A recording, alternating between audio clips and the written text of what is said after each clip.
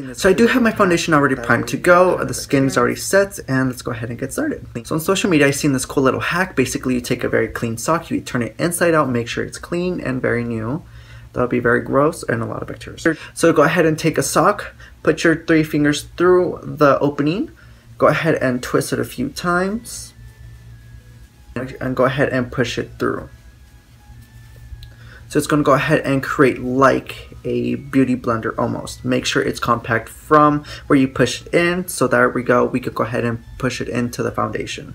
So I'm going to go ahead and take the Estee Lauder Double Repair Wear Stay in Place Makeup Foundation, and I'm in the shade 3 and 1. So I'm going to go ahead and take the foundation that's back of my hand, distribute with my finger.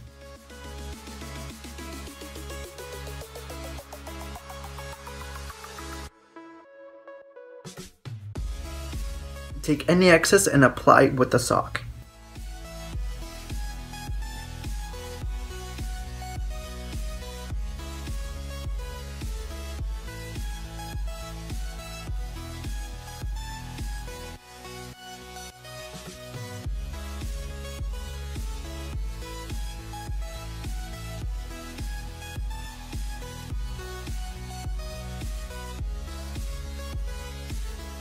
So now I'm going to go ahead and unfold the sock now and turn into the clean side, which is this edge right here. I'm going to go ahead and cover my hand with the whole sock towards the tip, and then just go ahead and pat into the powder and apply towards the under eye.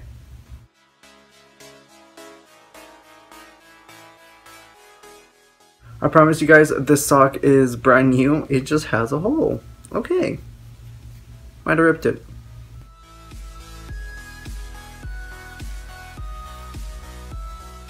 So with the excess, I'm going to go ahead and just pat the whole face, but leave that under eye untouched because we already have that. I'm going to go ahead and set there. Now, since I am oily skin and I did use a matte foundation for my eyelids just to go ahead and cover and give me some, let's say, base, I'm going to go ahead and just go on and apply the eyeshadow and start with the eyes. We are working with pigment, so that's why I did apply a setting powder, a large amount of setting powder under my eyes as well, just to go ahead and brighten up the under eyes and especially catch any fallout and sweep it away if we do work with the glitters and things like that. So I'm taking the 35W palette by Morphe. I'm gonna go ahead and begin this for my transition colors and into my crease. So to start off with, I'm gonna go ahead and use any major soft brush and make sure the bristles are very cut off from the top. It's very flat. I'm gonna go ahead and begin with this nude shade right here and combine this one all together. And this is gonna go ahead and set the foundation I have on the eyelid. Even though it is matte already, this is just gonna go ahead and keep it from creasing.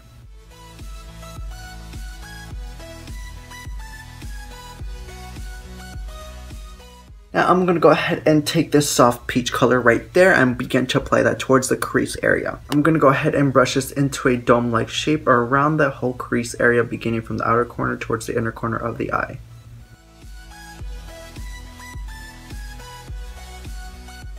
Now I'm going to go ahead and take this light orange shade right there and begin to apply that very tiny amount towards the light crease of the eye, and then go ahead and build it up. So like I said, I'm going to go ahead and lightly begin to dust this into that crease, and then from there this is going to go ahead and build it up once you apply more shade to it.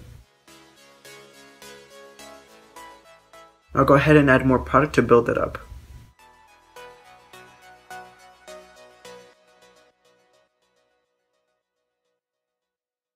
Now for this part, I'm going to go ahead and take this burnt orange matte right here. It's like a very crispy soft brown or a nice burnt orange. So I'm going to go ahead and apply that very tiny amount towards the crease area.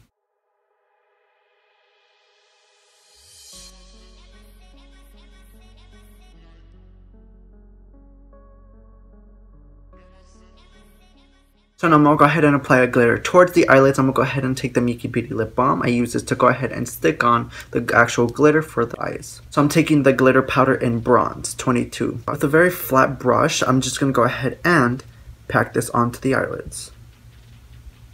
And the main part to know is you don't want to go ahead and pass that crease. We go ahead and apply all those orange shades. This is going to be the cut crease of our area.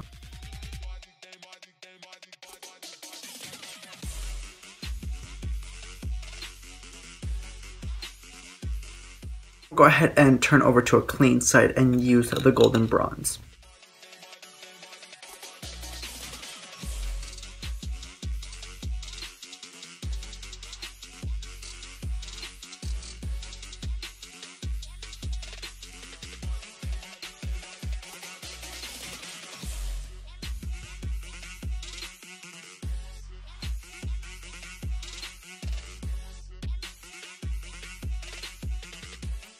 I'm going to go back with this burnt orange matte right here towards the tip of the brush and begin to apply to the lower lash line. I'm going to go ahead and take the LA Color liquid liner and begin to just apply a thin layer towards the top layer of my line.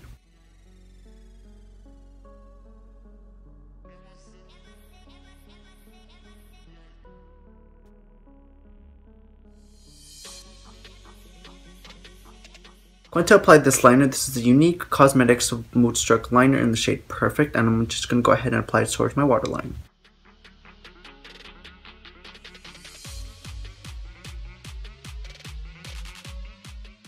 Now I'm just going to go ahead and add a Too Faced Better Than Sex mascara, curling my lashes and applying double wispy lashes towards my eyes.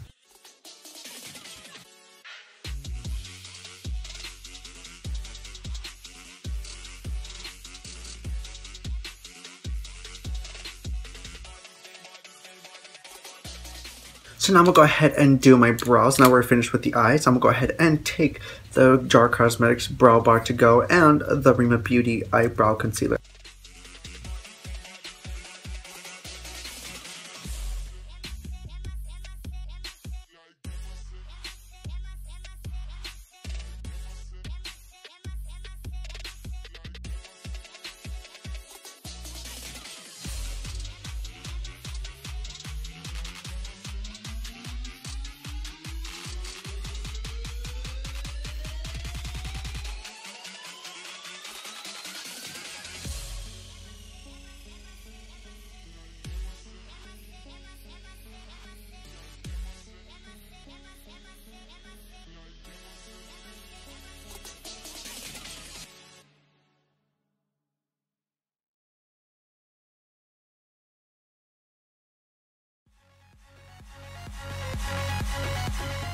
So now I'm going to go ahead and give myself some more structure and bronze and just contour a little bit towards my features. I'm just going to go ahead and take the Too Faced Dark Chocolate Soleil bronzer.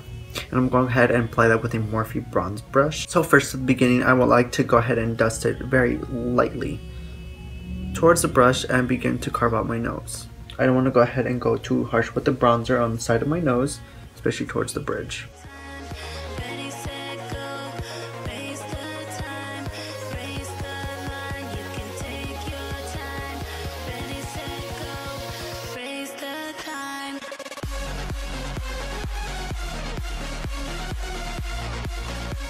I'm going to go ahead and sweep under the setting powder that I have set there for a while now. I'm going to go ahead and just sweep it away with any fluffy brush.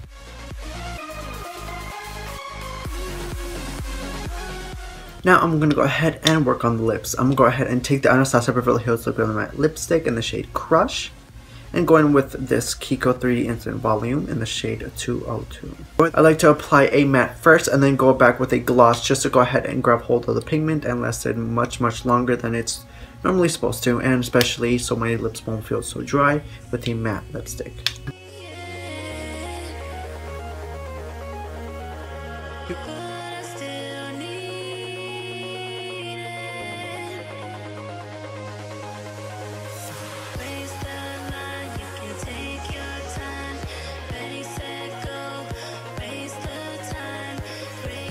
So this is a complete look for you guys. It's very glittery, very glossy at the same time, but it's very pigmented as well, so it will last you so much longer throughout the whole day. And I do want to go ahead and give my huge gratitude to Corita Cosmetics for giving me their face toner, and it works very great. It does feel very refreshing, especially I apply it on every single night and it does feel amazing throughout the skin. It does hydrate my skin and make it look more healthier looking. Another company I do want to go ahead and give my huge gratitude and warm hug is to Black Phoenix Alchemy Lab, and they have amazing smells and scents that they're more on the cologne perfume side, and they did send me 4 of their amazing scents as well, and I do like to use these especially on the time out or when I go to something more festive or just smell great. Another product I did really enjoy is Emily Beauty. Thank you guys so much for letting me their Wink Lash and Brow Oil, and their Shine Fur just come in this cute little bottle right here, and it's a beautiful oil.